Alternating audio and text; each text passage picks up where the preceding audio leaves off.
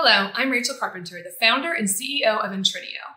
You are watching part 2 of a 3-part video series where we break down the basics of market data. In part 1, we learned that market data comes from stock exchanges and can be used in a variety of ways. We learned that there is no real stock price, but that the NBBO is arguably the most accurate and most expensive. Lastly, we covered the different types of market data. In part 2, we covered the different ways that you can access market data, how licenses and fees work, and where you can buy market data. In this video, we'll break down those licenses and fees by product type so you can understand which type of market data is best for your own use case. If you want to learn more about how Intrinio is using technology to make all of this easier for innovators and fintech companies, you can click the link in the description to chat with our team. All right, let's get started.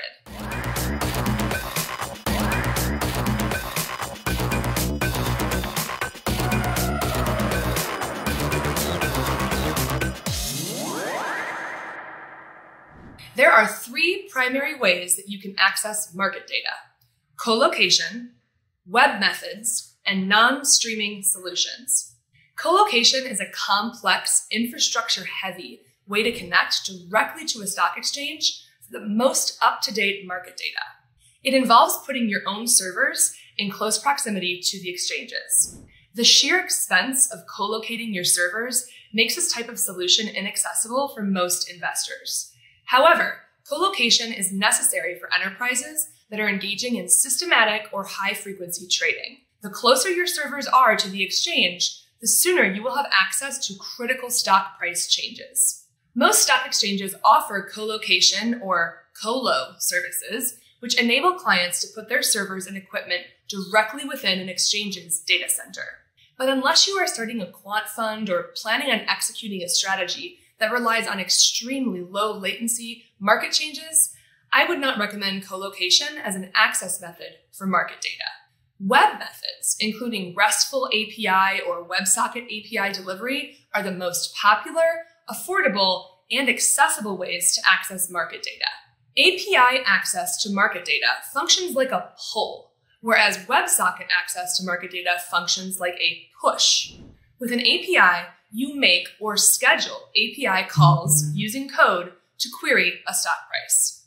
When the API call is executed, the stock price is returned from the database of whichever company's API you are using. With a WebSocket, you set up a channel to stream prices that are pushed to you. Once this channel is open, you'll only get updated data on your end when a price has changed, which can be an efficient benefit of using WebSocket access. Non-streaming solutions provide market data with a delay. These solutions are quite common and easier to get set up and maintain, and cheaper when your use case doesn't require the most up-to-date data. Typically, non-streaming solutions are referred to as end-of-day or EOD data because they update once per day after markets close and include the final prices for securities at the close of trading, generally around 4 to 5 p.m. Eastern Time. There are non-streaming solutions that update more frequently, such as hourly, but the vast majority of charting, backtesting, and historical applications for market data across asset classes update only once per day. This data can be delivered in a variety of formats.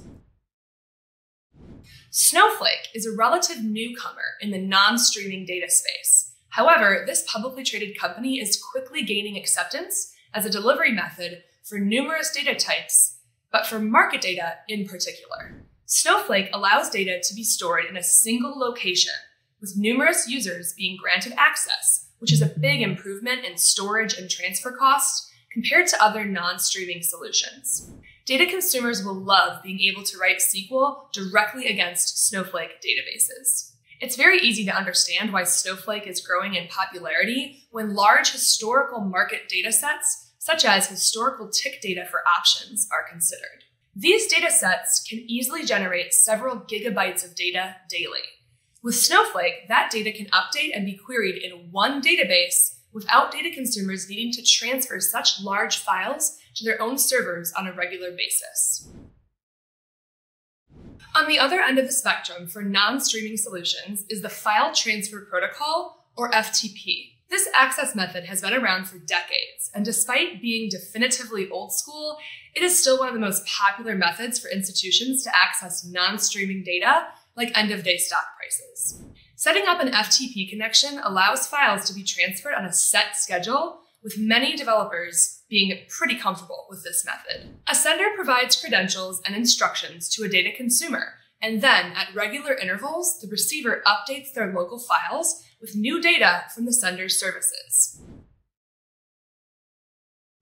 Next, bulk downloads are one of the easiest methods for transferring non-streaming files. With this method, a data consumer simply downloads a file either by manually clicking on a link or by using an API endpoint that is capable of downloading CSV, JSON, or some other structured file format. This access method can be automated, but it is a common method for less technical users that want to update a large historical data set at regular intervals. Next, we'll cover licensing and fees. What is an exchange fee?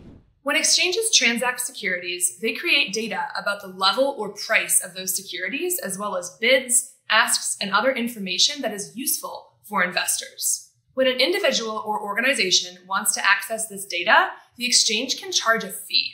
Not all exchanges charge a fee to access their data, but larger exchanges, especially those that are heavily regulated by organizations such as the SEC, do have exchange fees. These fees can be set independently by the exchange, but it is more common that a regulating body will need to approve the fees and exchange charges. This approval process generally comes with rules exchanges must follow when charging fees. These rules are intended to protect investors and ensure that exchanges don't discriminate or play favorites. For many exchanges and data types, this means that exchange fees are set in stone. Depending on the use case or the type of data, the exchange must charge everyone the same exact fee. Exchange fees range from $0 to tens of thousands of dollars per month. There is some controversy around the high cost of exchange fees. In many cases, exchange fees are too expensive for individuals or small businesses. This high cost can result in the need to find alternative sources of data with lower or no exchange fees. In many cases, however, there is no way to avoid paying exchange fees, and it is important to find out exactly what the exchange fees will be and what alternatives exist before committing to a solution. Delaying data, choosing a lower volume exchange, or using data internally rather than displaying it are all common ways to reduce or eliminate exchange fees. Next, what is a per user fee? This will help explain why displaying data is so tightly regulated. In addition to set monthly exchange fees in order to access data, exchanges typically charge per user fees that vary depending on the number of users that will view or access data. If, for example, a business is building a trading terminal that shows the stock price for a particular security, the company building the terminal will pay an exchange fee to access that data. Then, the company will pay a per user fee for each user that has access to the terminal. Not all data types or exchanges have per user fees. Frequently, delayed data or end of data come with no per user fees. In some cases, per user fees are charged on a monthly basis. A flat fee is paid for every month a user had access to data. Sometimes companies charge on a per query basis each time data is accessed. Companies that are accessing exchange data will need to determine if monthly per user fees or per query fees will be more cost effective for their application.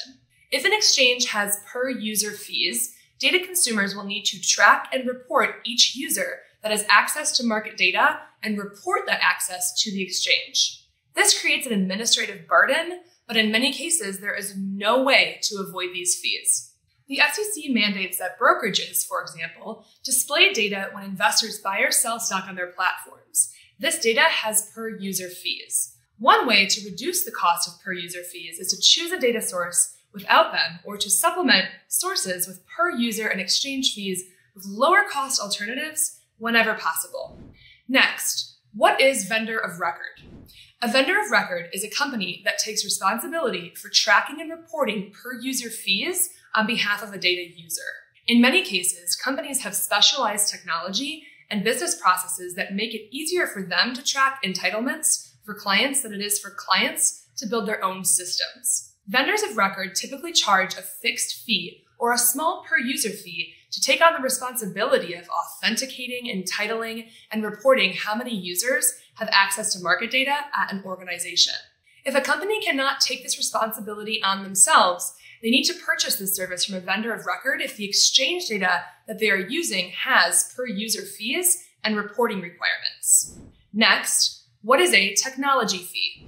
Oftentimes, market data is distributed through vendors rather than directly from the exchanges that create that data.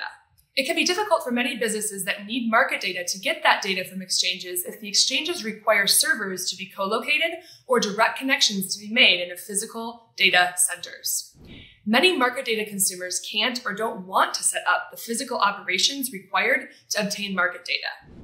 In some cases, vendors have superior technology, service, and tools that make it simpler or cheaper to access data from them instead of setting up direct exchange access. SDKs, interval bars, APIs, normalization of data, security masters, derivative data, server monitoring, documentation, licensing support, just a few of the benefits of third-party data vendors can provide that many exchanges don't. Third-party vendors charge a fee to access market data through their platforms. This fee is often referred to as a technology fee, but is also called a vendor fee or a licensing fee. These costs are paid in addition to exchange fees and per-user fees, and it is important for data consumers to know the difference between these costs. A common deceptive tactic used by third-party vendors is to quote their vendor fee to data consumers without making it clear what the additional exchange fees will be. This makes their service look like a cheaper alternative, but after exchange fees are added in, the total cost is typically more expensive. Despite increasing upfront costs, technology fees to access market data from third-party vendors can save data buyers money in the long run.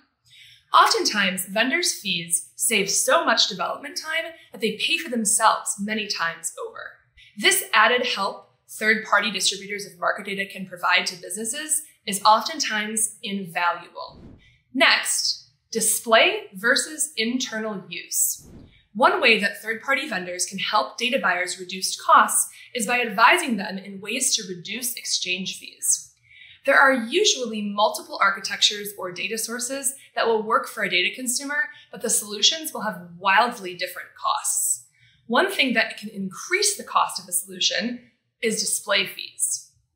Display fees can apply when market data will be viewed outside of the company that is licensing it. If a company is using market data internally so that only their employees can see it, these fees can be avoided. Display outside of the firm on a public website to clients or behind a paywall often results in additional exchange, per user, or vendor fees.